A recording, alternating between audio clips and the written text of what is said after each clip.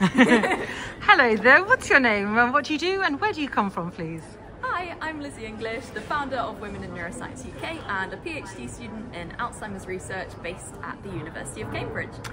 Fabulous. And so tell us about Women in Neuroscience UK. Absolutely. So we founded back in 2022, designed to tackle sexism and gender bias in neuroscience across topics including epilepsy.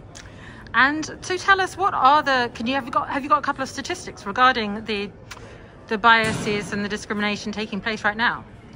Absolutely. So in the dementia research workforce, for example, I'm sure this scales across neuroscience topics, but around 50% of researchers are facing sexism in their workplace. And we also see these disparities in the neurological conditions as well, with women often more poorly treated. And I think by improving research culture, getting more women into leadership positions, we'll be able to improve women's health alongside that. Indeed. And I believe that you do some training courses for organisations interested as well, is that correct? That is correct, yes. We do unconscious bias training, so I'm really happy to be invited across the UK to give these talks, or virtually, and we'd love to have you. We can have mixed gender audiences, different career stages involved as well. Fabulous, thank you very much. Thank you, great to see you.